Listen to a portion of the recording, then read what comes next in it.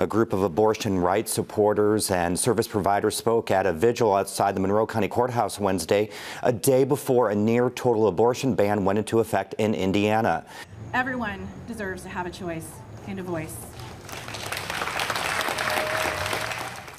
And Jessica Marchbank of All Options Pregnancy Resource Center says more than 1,300 people have called the Hoosier Abortion Fund since April seeking access to resources. Hundreds of Hoosiers every single month. They contact us because they need an abortion and they're having trouble accessing it. Marchbank says her organization is deepening ties with out-of-state groups for transportation and hotels that provide abortion services. Now, co-chair of Hoosier Jews for Choice, Ellie Cohen, says her group is focusing on voter registration.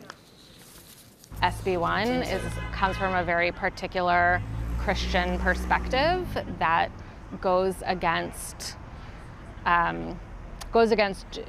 Jewish belief and our Jewish practices and tradition.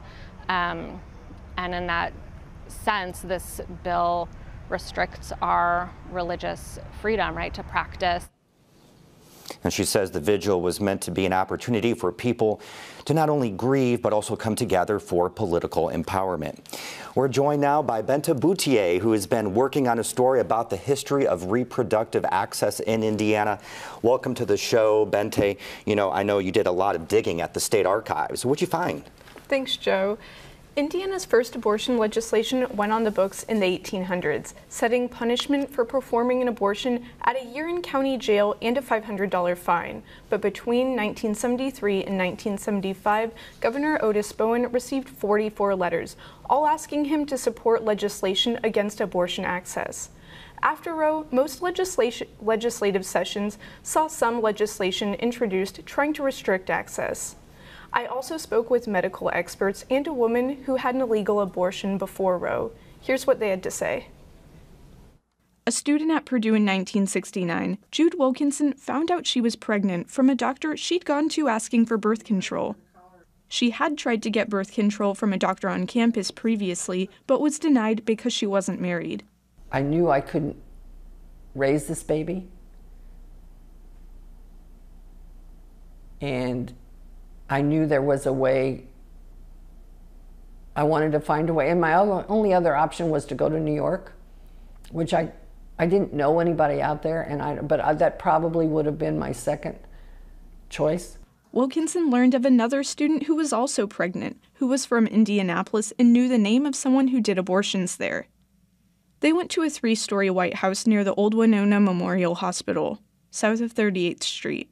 When we walked into the house, there were several women, and they had folding chairs, card table chairs, around what was the living room, you know, what would have been the living room. And we sat and waited, and he called us up one at a time.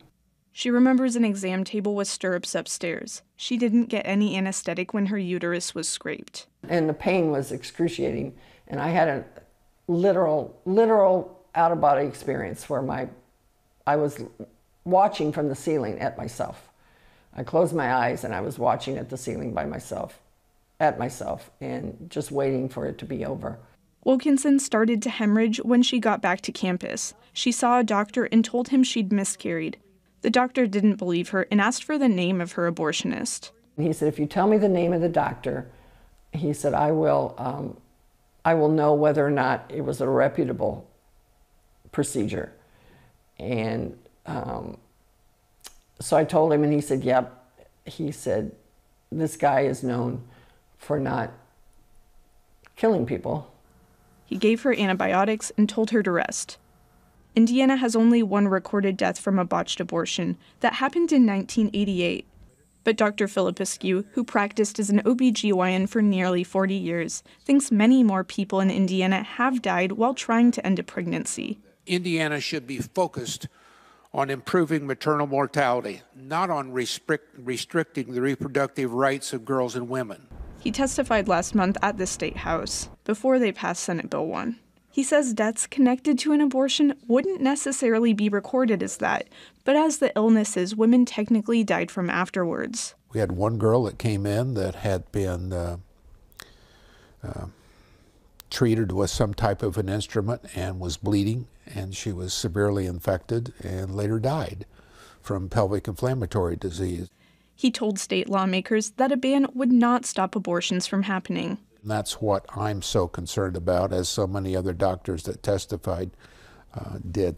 It's just unfortunate that people, mostly men in the legislature, are making decisions affecting women. And I think that, to me, is the worst part of the whole thing. A lot has happened for Wilkinson since 1969. She's given birth to and raised 2 children, and she got a law degree. Now she works remotely. She likes art and loves her cat. But I don't understand legislatures dictating to me my decision between me and my doctor. She's also a cancer patient and joined a protest against the abortion ban at the State House despite the risks it posed to her health.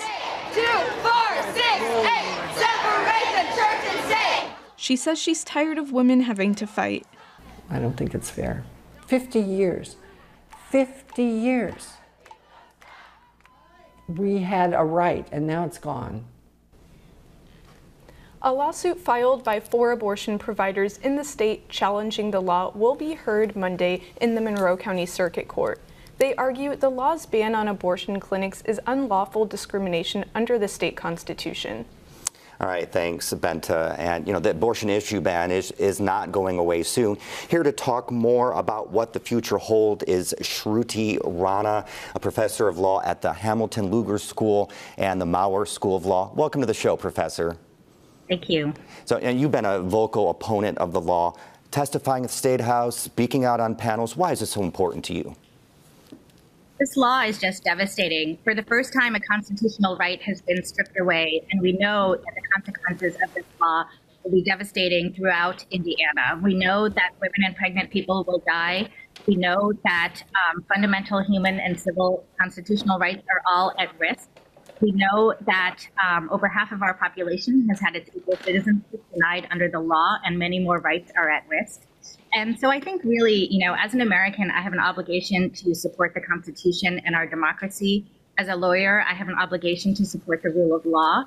And as a mother, I have an obligation to protect our children and fight for our future. And this law places all of that at risk. Now, there's a couple suits against the state over the ban, including one filed here in Monroe County. What are they challenging? So they are challenging the law on equal protection and discrimination grounds, basically saying barring people from exercising bodily autonomy and privacy over their reproductive health choices is a violation of both the Indiana and federal constitution.